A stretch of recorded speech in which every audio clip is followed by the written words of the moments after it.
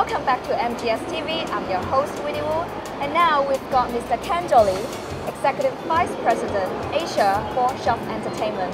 Ken, welcome to MGSTV. Lovely to see you. Well, it's now widely known that Bali is in the process of acquiring SHFL Entertainment. When will this be completed? It's publicly announced the deal will close before the year end. SHFL Entertainment's 多富多彩, otherwise known as Fu Babies, seem to have positioned itself as a serious rival to the iconic Fa Fa Fa product. It has quickly spread throughout the Asian gaming market, and we seem to be seeing it on many gaming floors in the region. Is Fu Babies the Fa Fa Fa of the future? We produced Do Fu Do Chai or Fu Babies, particularly for the Macau market initially, and when we put it out in the market, we test trialled it in a couple of the casinos here in Macau, and the results were absolutely outstanding. So yes, we've been very happy with the product as it is, and we've been able to now take it to other markets and roll it out, and even take it back into Australia as a standalone progressive. So yeah, it's a great concept. It's very Chinese graphic and theme, and the mathematics package is obviously outstanding, hence it's performing so well around the marketplace. So we're very, very happy with the position. Recently, we have seen an explosion in stadium-style live dealers products in Macau, with over 3,000 units now in the market. SHFL Entertainment is still yet to break into the Macau market. Can you comment on that? Oh, look, there's a number of reasons we're not in the Macau market at this stage, but I think it's important to understand this is a global company with a global, and this is a global product for us. We are rolling this product around other parts of Asia. We're doing very successful in markets like the Philippines, Korea. In fact, most of the terminals in Singapore are our terminals, right out through Indochina. So yeah, look, one day it'll come to other markets as well. Ken, you've worked in the Asian market for many years, and your company supplies all 6 concessionaires. The products you sell cover both table games and electronic gamings. This puts you in a great position to comment on the industry as a whole. What opportunities and challenges do you see emerging for the Asian gaming market over the next 10 years? Well, certainly SHFL's very privileged to be in a good position, because you're right, we're in a very diverse product range. We cover both the electronic gaming industry and also the live table industry.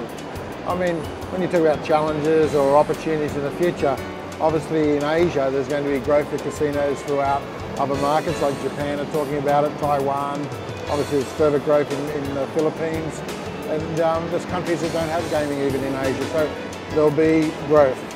And with each market there's obviously issues and challenges that need to be met as we go along and as the market grows. But look, I think the Asia future is very, very positive.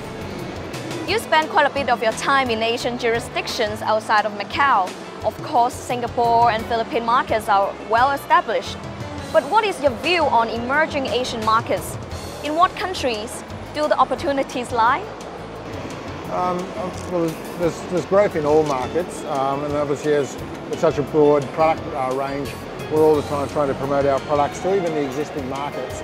Obviously the Cambodias, the Vietnams, Laos, but certainly as I said a minute ago, as the other markets come on, such as Taiwan, further expansion in Korea, additional casinos in the Philippines in the entertainment city area, and Japan.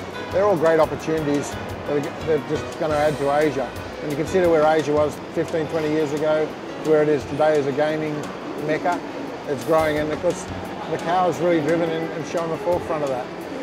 Of course, SHFL Entertainment's former name was Shuffle Master, which evokes the company's shuffle machine manufacturing roots. Are shufflers still an important part of your business?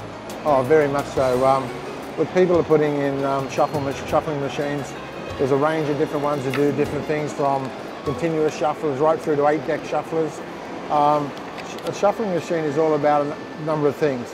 Obviously, added security and control for the casino to make sure that everything is operating and happening above board. And secondly, it's about the speed of the game. You know, players and casinos like to see the game kept at a good pace, and obviously having a shuffling machine that keeps a steady pace in the game.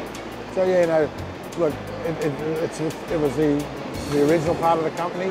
The company's diversified and grown since then. But yeah, certainly shufflers are a large portion of what we do throughout the world and particularly here in Asia. Ken, you've been described as a legend of the gaming industry. No doubt part of this is due to the many countries you've worked in and many decades of experience. But what other factors do you think might have led to this almost mythical cult status? Well, thank you for the legendary status. I'm not sure that's totally deserved, but however, yeah, look, I've had a great career in gaming. It started in Australia, I went to New Zealand, I ran a business there, I was in the United States for a couple of years, I was in Europe and in sales and marketing across there, and then I came back to Asia about 10 years ago, worked for a couple of companies in the Asian market and had some global roles in those jobs. Yeah, look, I guess it's experience. It's about being driven, it's about putting together good, strong, profitable businesses for the people that I've worked for. So thank you for the legendary status. What is the typical operational life of a cash shuffling machine? Look, like all technical products, we're all the time trying to innovate and make the products better. So as we develop, and as a company, we continue to develop our products for all the features and benefits to get better and stronger. So the bottom line is, when a new model comes out, some casinos will have the old model or the model before that and look to upgrade. But typically, it's as a new model rolls out, that's 3 to 5 years. But again, it comes back to the benefits and features of the new product. Well, Ken, thank you for your time. Really lovely, thank you. And we'll see you next time on MGSTV.